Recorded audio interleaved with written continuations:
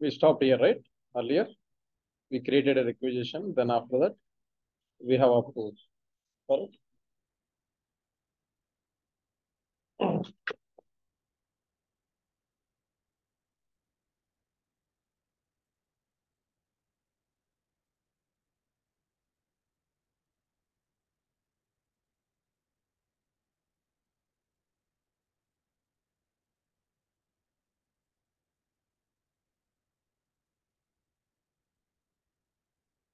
I no need to revise all this prerequisites, correct? So we have completed here requisition followed by approval.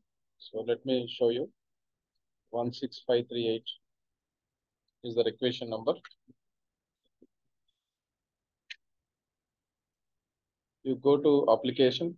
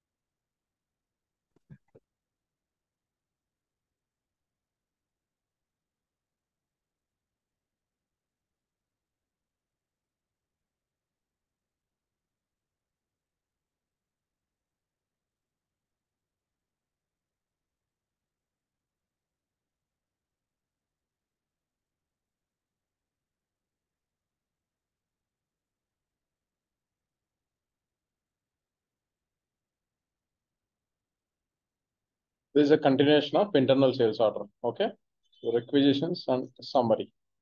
So here is the place you can take your number, which already created. Then click on find.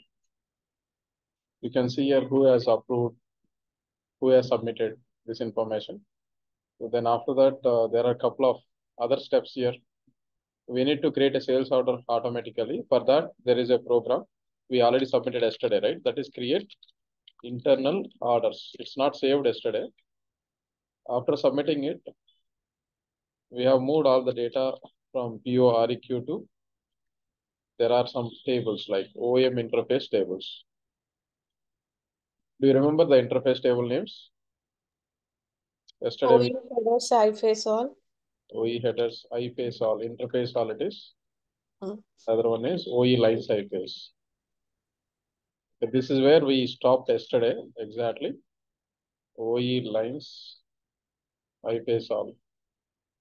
The join between your PO table, PO requisition headers all, and OE headers I face. If you don't know the joins, you will not be able to retrieve the data. Your main points are here is tables and primary keys joins only you need to learn. Okay. Backend. Don't say backend is too difficult. It's easy only. Only thing is table names, join names. There is no other way. We have to remember. You requisition. Headers all where requisition number always stored into segment one. And this is the number here.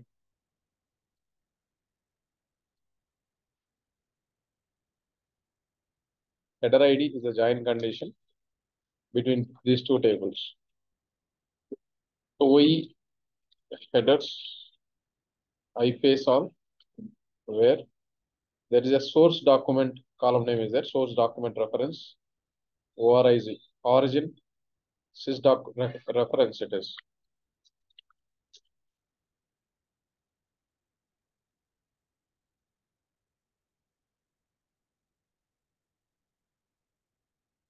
This is where just double click on this. This is the column name.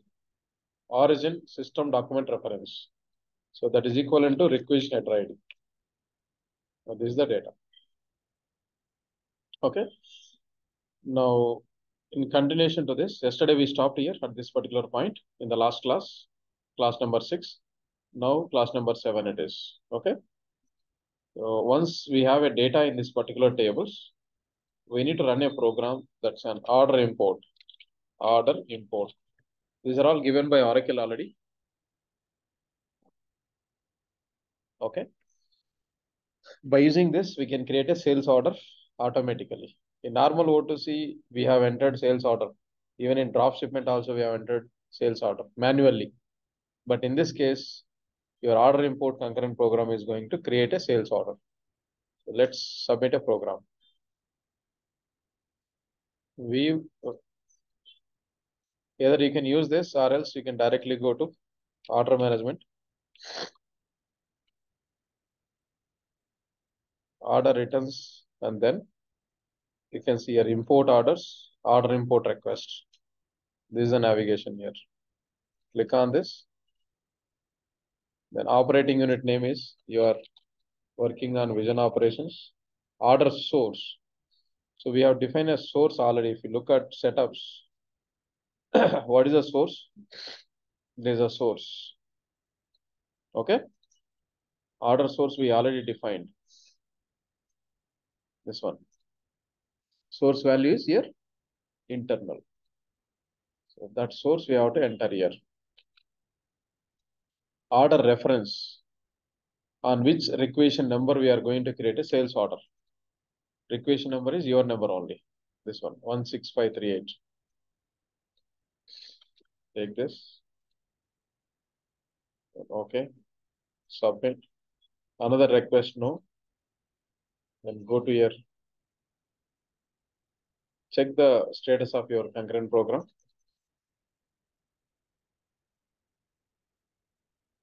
This program, we have submitted. Internally, it will fetch the data from your interface tables. Okay. The purpose of order import is here is OM interface tables to base tables. OM base tables, everyone knows, correct? That is OE order, solve OE order, line solid is. Now click on this.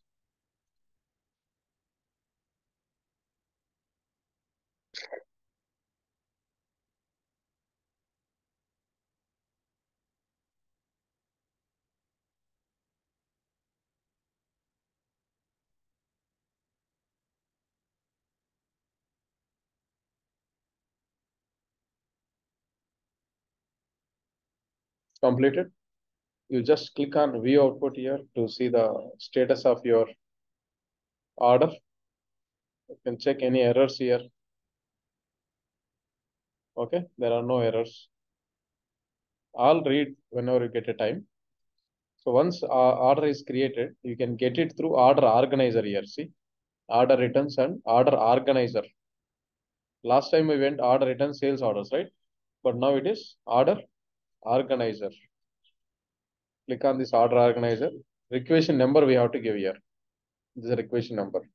What I am going to do here is your sales order is already created. We are identifying based on the requisition number here. We can't find. Then yes, go to open. Here is a place. Customer, do you remember like in the somewhere we took right here? Internal customer. This one, right? Internal customer we took as a vision here. See, it has taken automatically. Vision. Then go to line items. What could be the status once it is booked? O2C second step. Awaiting shipping, right? If you just check here, do you see awaiting shipping? Okay. And from where it is picked up, from which warehouse we are booking here, that is M1. Okay. And how much availability is there in M2? We have 500 quantity. So we have enough stock available. See, order I have not created, I have not booked. Your system only taken care. In how many ways we can create a sales order? One is manual, other one is this automatic program. There is API is also available that we'll discuss later.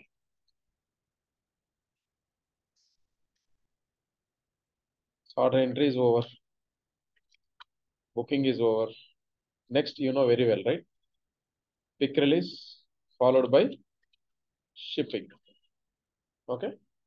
Pick release and shipping At a time we can do. Do you remember that option name? Auto ship. Auto ship option is there. So where to go?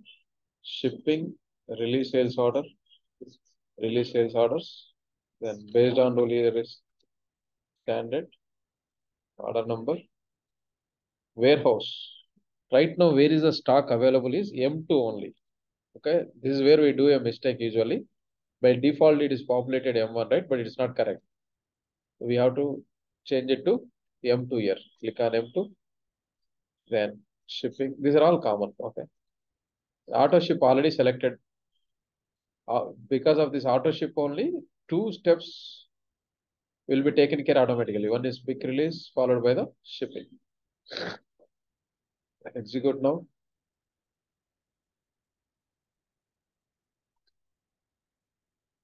You may get some warnings, ignore it. And if you see all the concurrent programs here, these are all related to picking, pick slip as well as shipping related. Anyway, it will be submitted automatically. Okay. You know this is very, very important. Interface strip stop. So what will happen here is it will direct the actual quantity here. We discussed already last time, correct? Now, what could be the status of your sales order now after shipping? Obviously, shipped. Check the status of it here. And because of the interface strip stop, it will be updated here. There is a shipped quantity, quantity shipped. Okay, quantity shipped column here, and any other dates. What is this? This one 16538. Requisition number. Yeah, that's what I mentioned somewhere, right? Here, it's ORIGS is document. That's it. Here it is. Requisition number it is. Okay.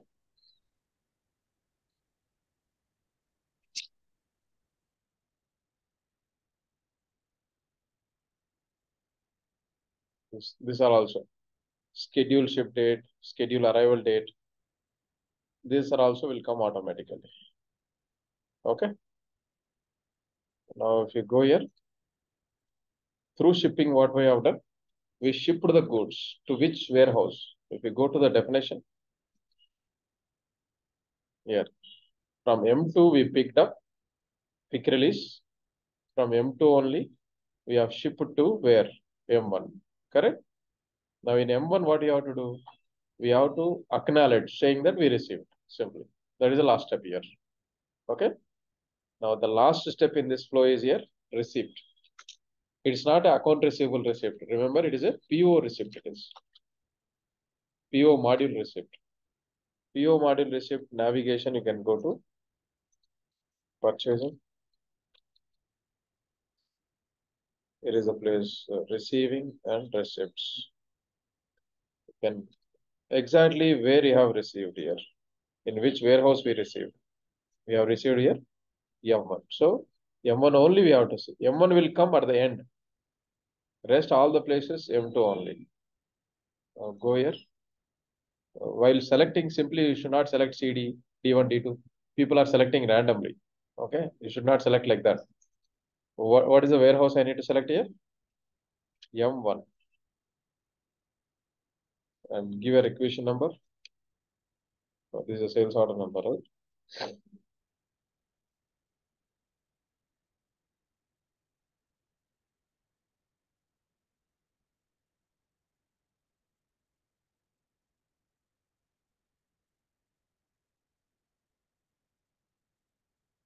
Select the checkbox and header. Save here. That's it. Okay. Now this information is stored into tables here. RCV shipment headers. These are all receiving tables.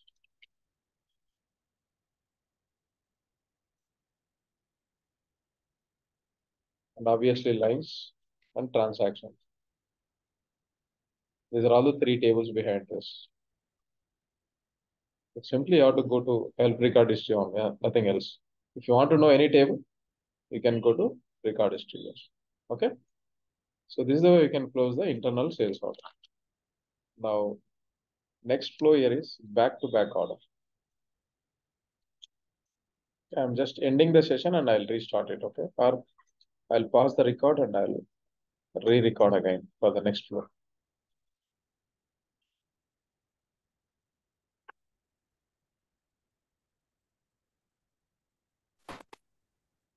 So I'm ending the meeting, guys. Please resign again.